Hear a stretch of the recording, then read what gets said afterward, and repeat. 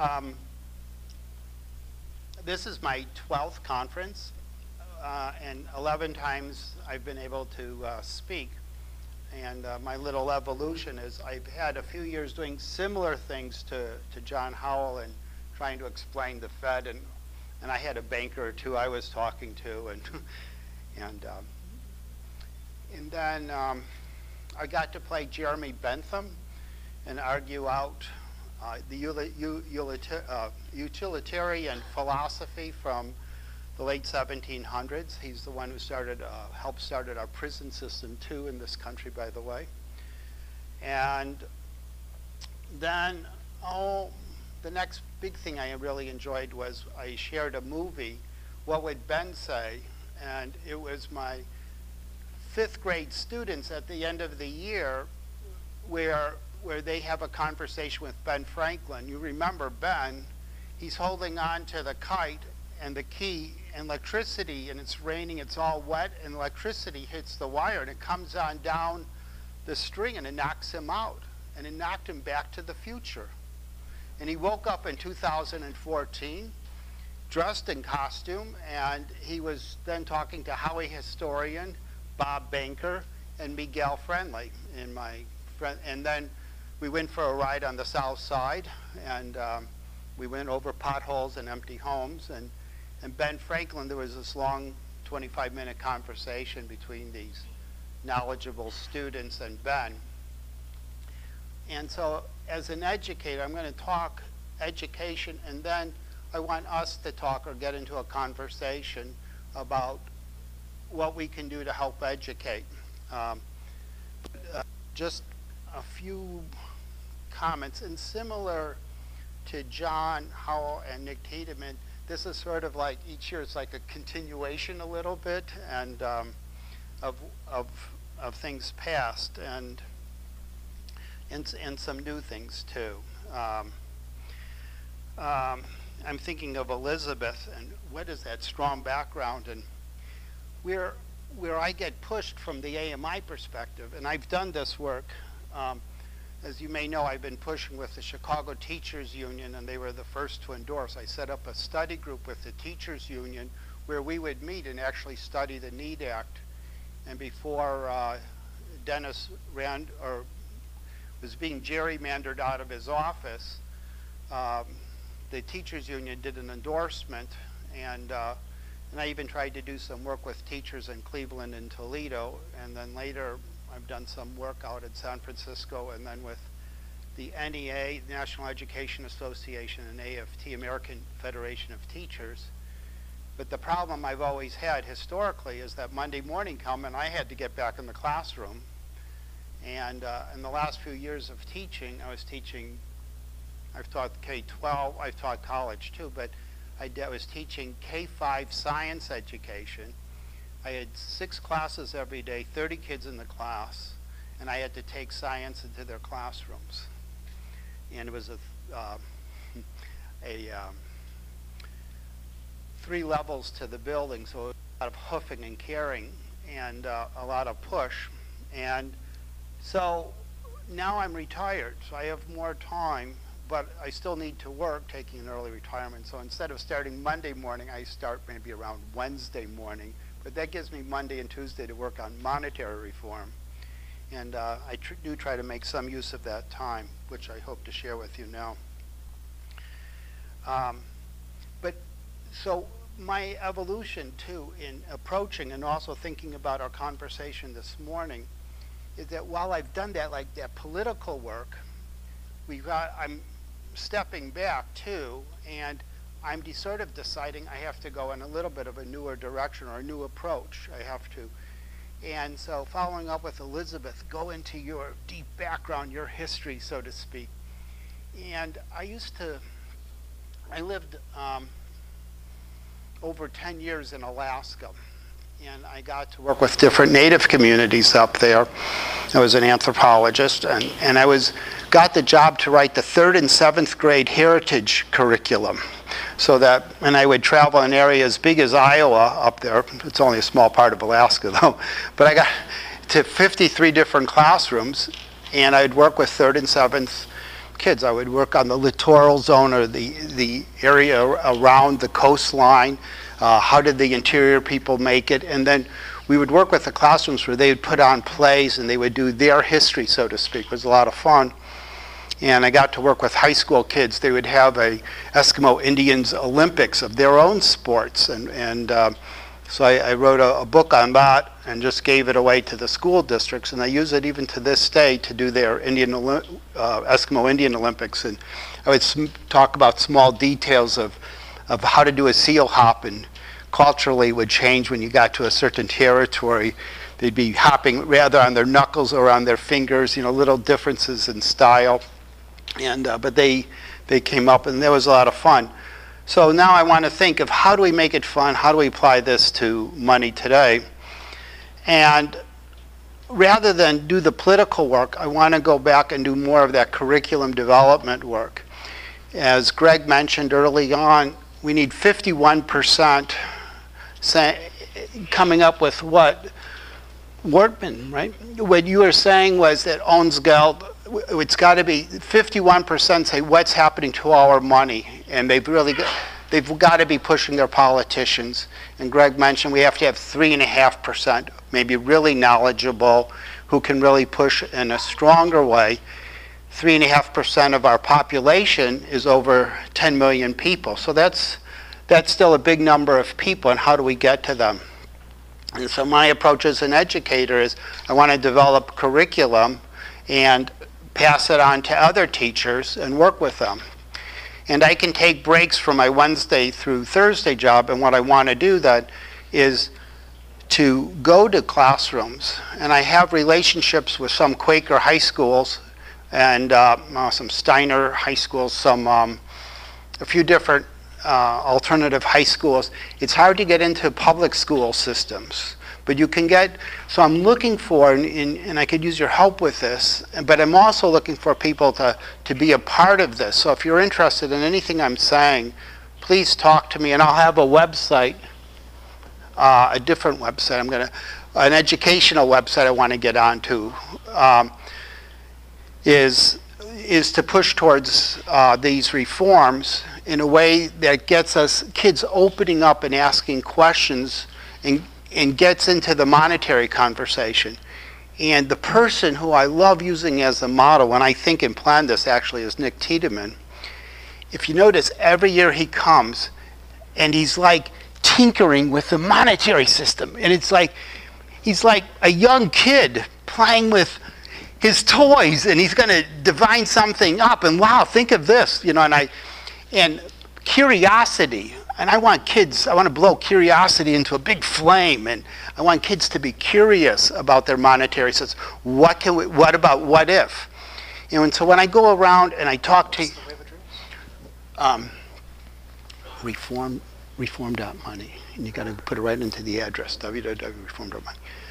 And it's to get the kids so that they're empowered. I don't want to be no sage on the stage, but I want to be the facilitator on the side where the students are engaging.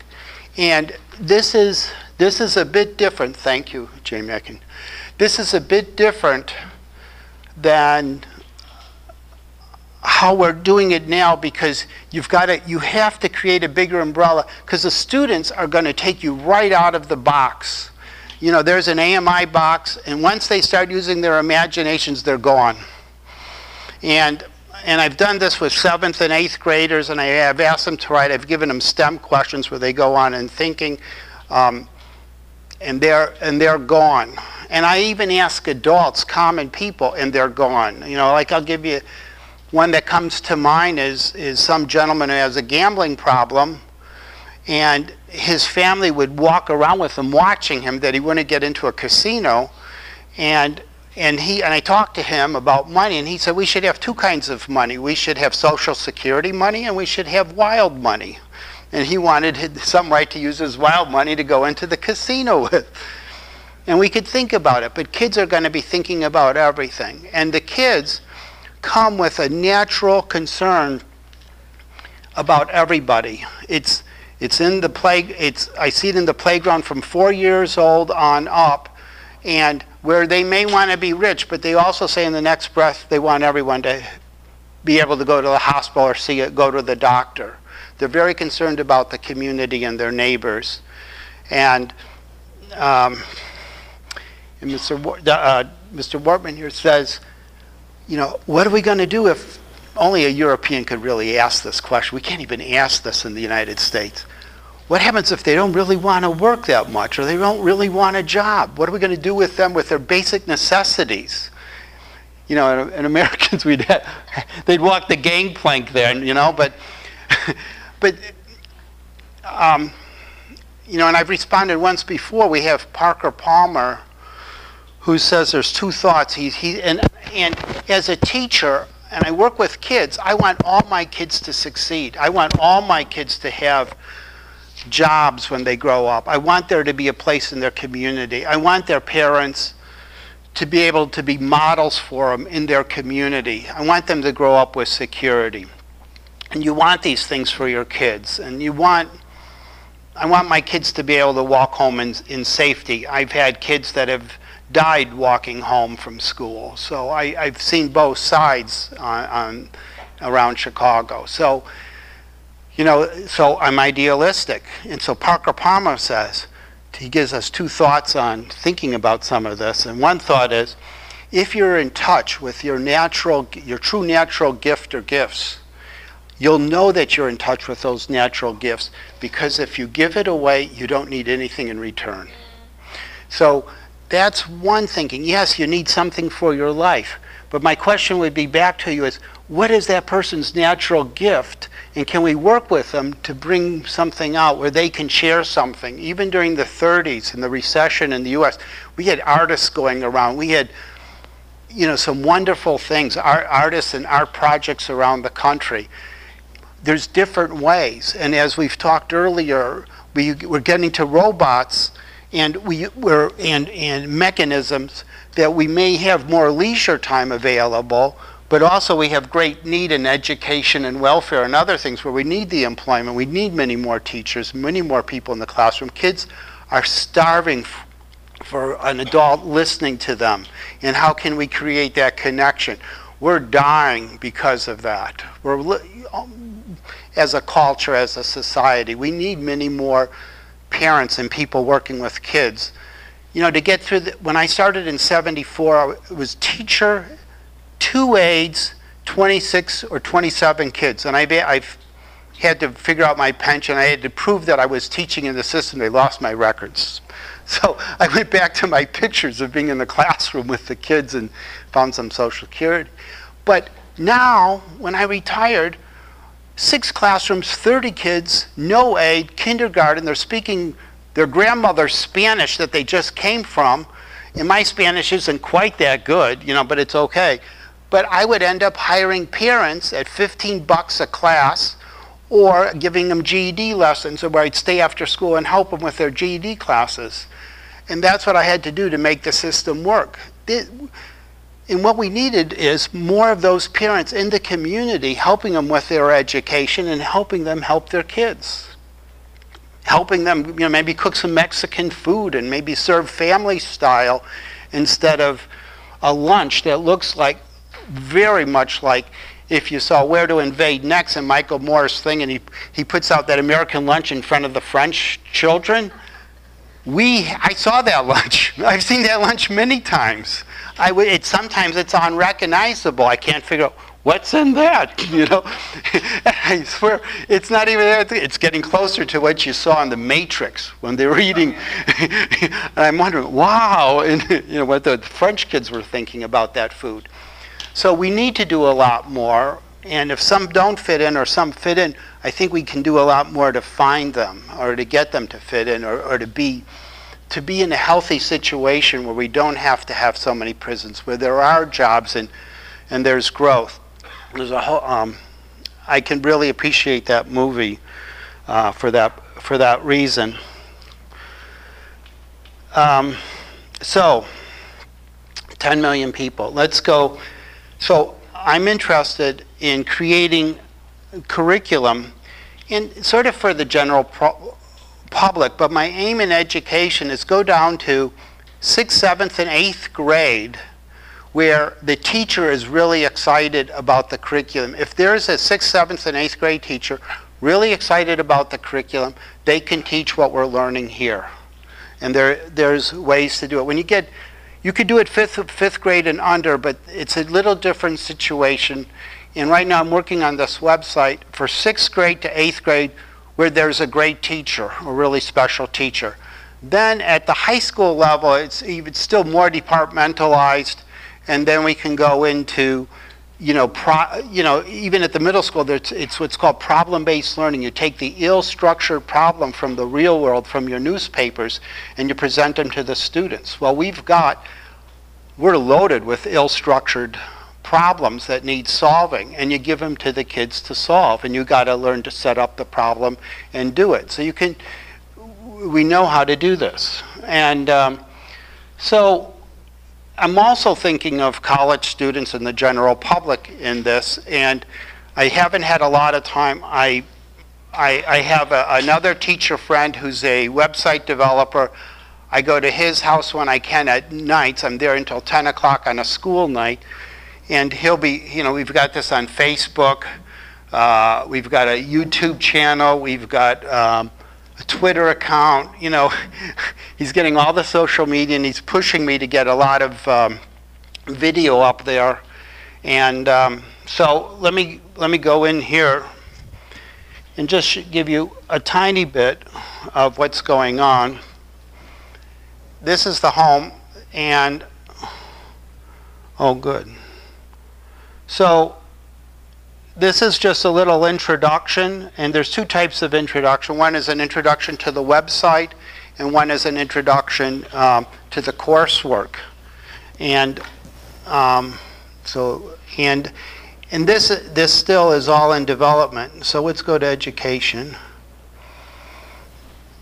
If I get it up here. Oh, good. So here's, it's coming up. So here's course 1.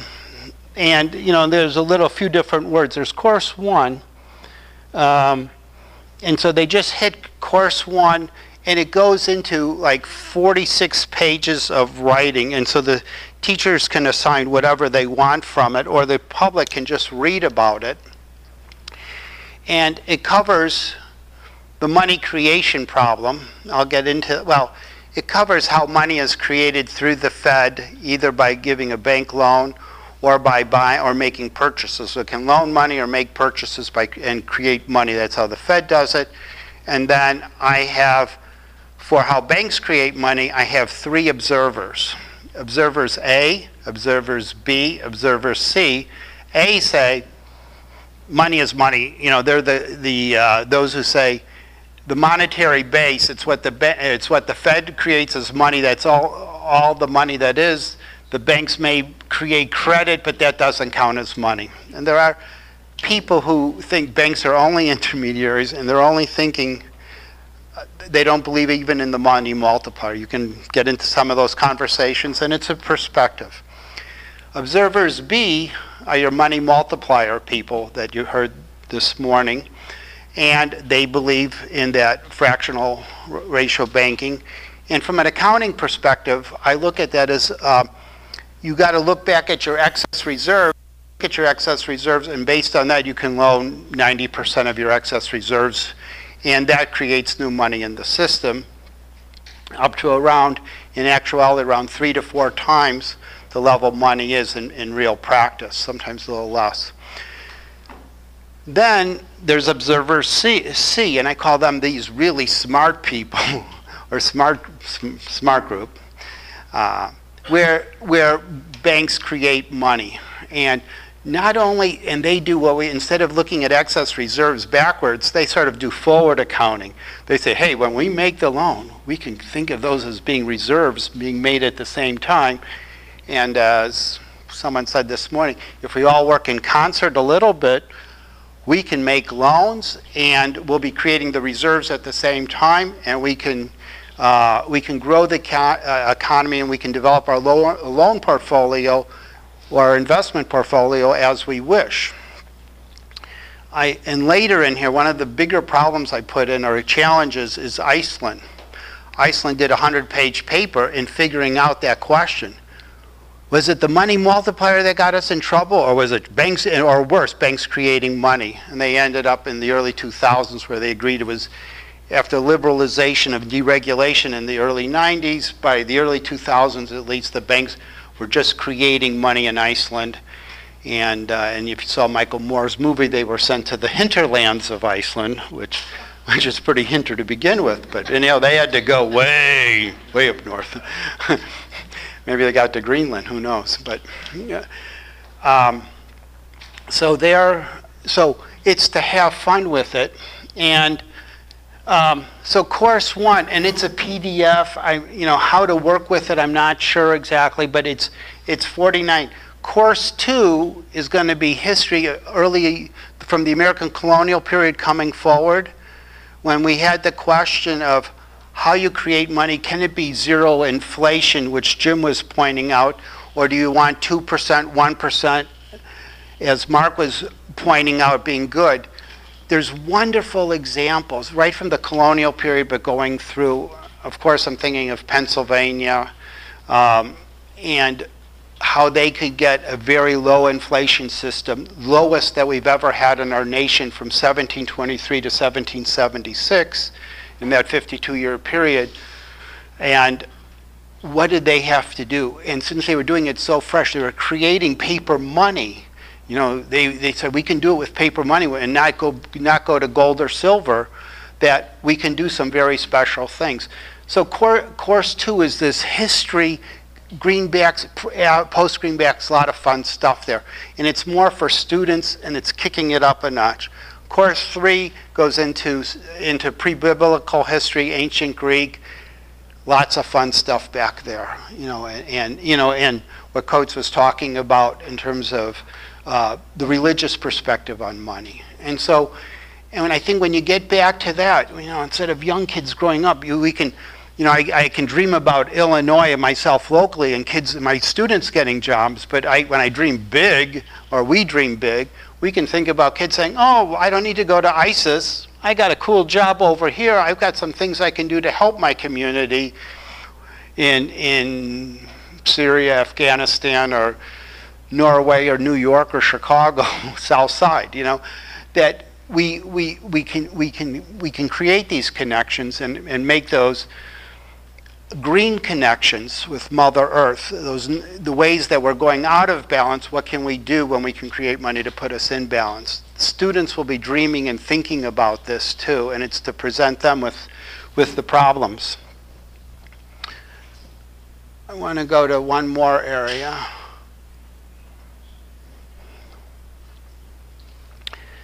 And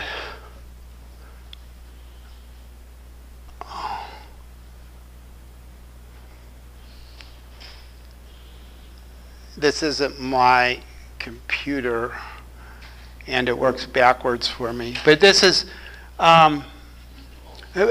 creating money and going green, you know, and just having the world being a little more green. Government can create the money to give everyone a job who wants work, and that's not inflationary. How? And so there's, you know, a little blog on that. Let's do another one, an earlier blog, Venezuela, how can we help you? You know, and it shows, you know, the strike lines and whatnot. But there's some blogs, you know, I think someone brought up the question of Venezuela and hyperinflation. What can we do there? And so, you know, we can have a dialogue on it. And you know, these can be questions. The one little last one I like to leave you with, but is just a thought problem, and then and give you an invitation, and I'll wrap it up, is I went to Positive Money, and Ben Dyson goes over to Denmark. Where's Ollie? And he gives them a thought problem. The thought problem is, we're all on a ship. There's 1,000 of us, and we're in the South Seas, and it's really beautiful, and Virginia's leading us with some meditation and stress relief. but then in the middle of the night, oh my gosh, we get grounded, and then there's a leak, and we got to get off the ship, but there's an island very close, and we got a shipwreck. We all get to the island, we're making it, everybody just naturally helps out, and because there's the lack of communication, we're stranded. So we're helping each other out. And then people in the beginning just help out, get the firewood, but then we're stranded for quite a while, and we got to think about how we're going to get along. And there's 3 groups, 3 people, or 3 different small groups go into some thinking about, oh, well, we can create these tokens, we'll make these leather tokens, and we can use them as money, and they sort of come up with an idea. Since we're making them, we'll loan them out, and people can pay them back, but people can do goods and services with us, and we can have a little economy. Another group comes back and says, well, we can make the tokens and just give them out there, you know, which would be social credit theory, if you're familiar. And so they come up with a few different ideas. And what Ben Dyson says, let's think about it. How do you want to create money? And he says, we haven't had in England that conversation since the 1840s.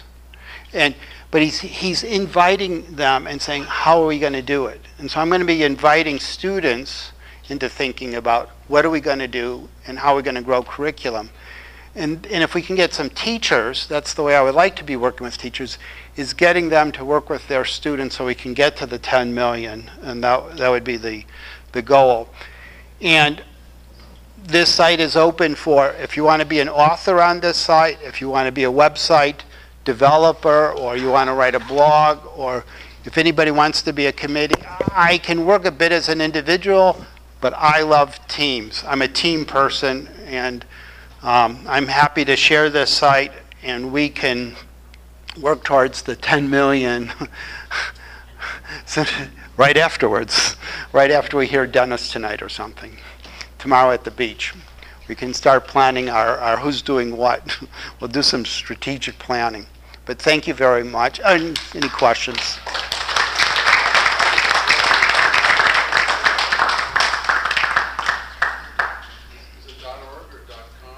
It's actually, money can be an ending. So I've got 2 websites, or 2 names that'll get you to the same place. It's www.reform.money. Money is an ending. So reform, not reform.money.com. Forget the .com.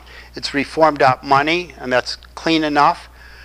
The other ending, or the other name is, I got monetary edu, standing for education, so monetary.edu.com. So it can be that way too right now. And you know what? This is my project that I started over the summer. My first blog was Venezuela, July 1 or something. So this is a sub-site that has really no traffic because it's in development form, and I just got the course one up there, maybe a month ago. But I'm looking for teachers, and I'm happy to go anywhere in the United States or anywhere, period, anywhere in the world. If there's a serious teacher working with their students, I'll go and work with them. I'll play with those students to come up with thinking and thoughts.